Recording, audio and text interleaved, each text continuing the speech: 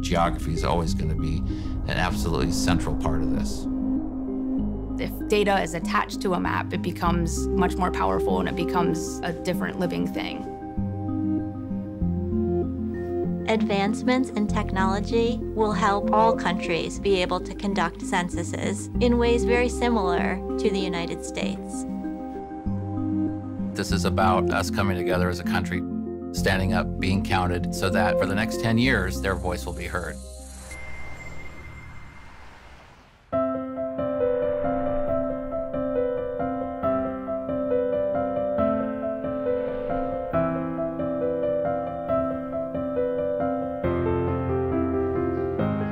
The decennial census is the largest mobilization of resources that the government does outside of going to war. We get a full count every 10 years. Those counts help with people's representation in Congress. They also help disperse more than $675 billion in federal funding, which go towards new roads, hospital services, things that we all depend on.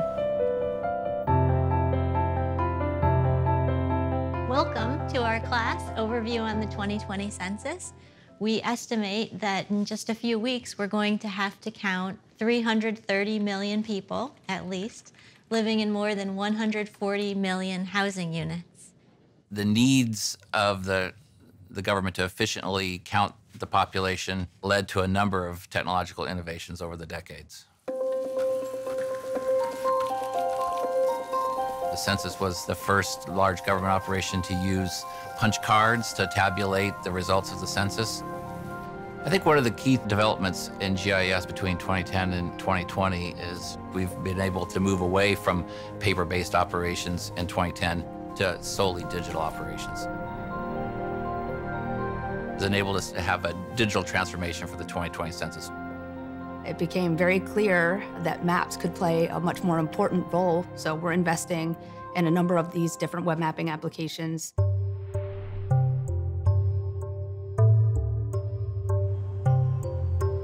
In order to do the census, we first need to understand where they all live and then go count them in their housing units.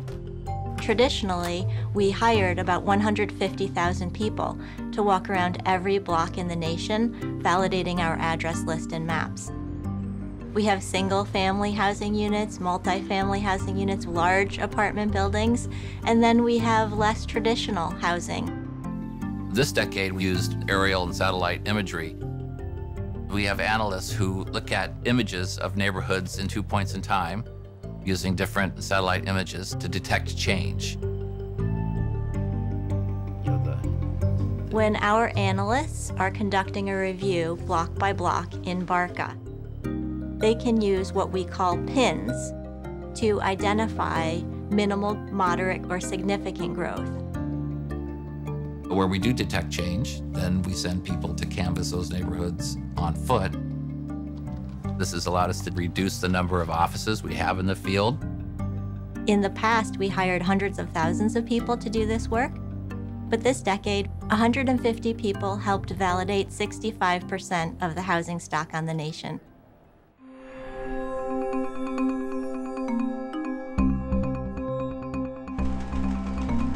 To get people to self-respond, we'll be printing 1.5 billion questionnaires, letters, postcards to reach out to folks to have them go online and respond on paper or over the phone. One of the most difficult groups to count is young children in a complex housing situation. Immigrant groups are typically harder to count, as are young adults, college students, prisoners. Their participation is absolutely fundamental to their community getting its fair share. Community events will be held across the country, at churches, at mosques, schools, street fairs. We'll have census staff, community leaders there trying to get people to respond. The Response Outreach Area Mapper is identifying areas of predicted non-response. The interactivity of the application allows us to see in a simple pop-up window what the socioeconomic and demographics of a particular area are, including the age of the residents, income, poverty status, the languages spoken in the home. So we're able to tailor our outreach plans for particular areas. In the past, we would have to have geographers printing the maps that our managers could use.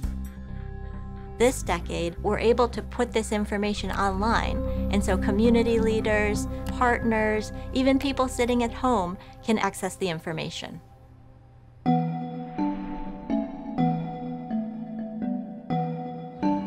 For those that don't self-report to the census, we'll have to visit about 50 million housing units. This decade, instead of using paper and pencil, the enumerator will be using a smartphone.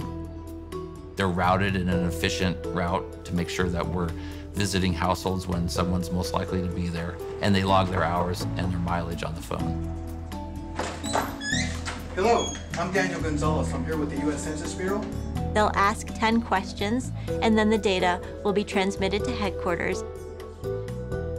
With the advancement of dashboards, I'm able to see all of this information online in a visual format that's much easier to understand. This has helped us streamline our operations significantly, leading to a reduction in our infrastructure by half. We've definitely made a lot of strides forward in modernizing our mapping at the Census Bureau. The technology's allowed us to do the census more accurately, more easily, but also to save lots of time and money. Maps and other visualizations are also great ways to provide information while maintaining the confidentiality of the underlying data. Advancements have helped us move from having specially trained geographers conducting work using GIS to really making it user-friendly. And I think what this means is that from another country or a small local government perspective, or businesses large and small, these tools are within your reach.